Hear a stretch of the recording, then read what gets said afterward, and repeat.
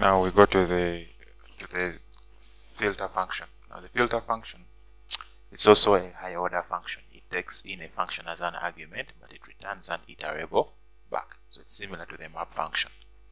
Now here we have a function we are calling define good word, meaning that if I pass in the variable x, it should be a string first of all. Then this one will check whether it has vowels. If it has a vowel, it will return true. It will check if the long enough will check if the length of the words are greater than 7. If it's true, then it will return true. Then if it starts with the word pre, then it will check and then it will return that it starts with the word pre. Then it will check if it had. Now, for it to return back true, that's a good word, it has to have a vowel, be long enough, and have a good start, meaning that this function should return true. And for it to return true, according to this statement, has a vowel, long enough, and good start should all be true. So then I have my words here, which are good presentation, preschool, and prefix. Then I'm going to call my filter function. For my filter function, I have to pass in good word, my function good word. Then again, I have to pass in the iterable words. Now the reason why I pass in only one iterable is because it has only one argument, which is x. So it means that you only have to pass one iterable. If there are two arguments, x and y, then you have to pass in two iterables. Then after filtering, it's going to put them in a list, and then it's going to return it to the word to the variable results. Then I'm going to print it out.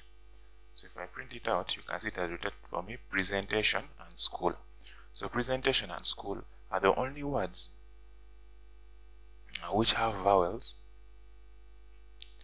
and are longer than 7 and have a good start of pre. So you can see that good, of course, let's go with good. Good has vowels, okay, but it's not long enough. So here to return false. So here to return true, false, and false.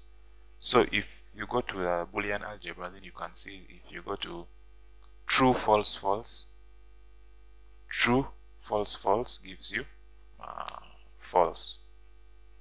True and false gives you false.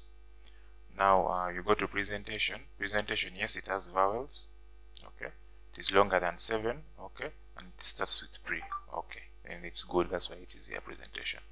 Preschool has vowels, it's longer than 7, it has a good start of the word pre, it's good. Prefix, okay, it has vowels, okay, but it is not longer than 7 letters, but it has a good start.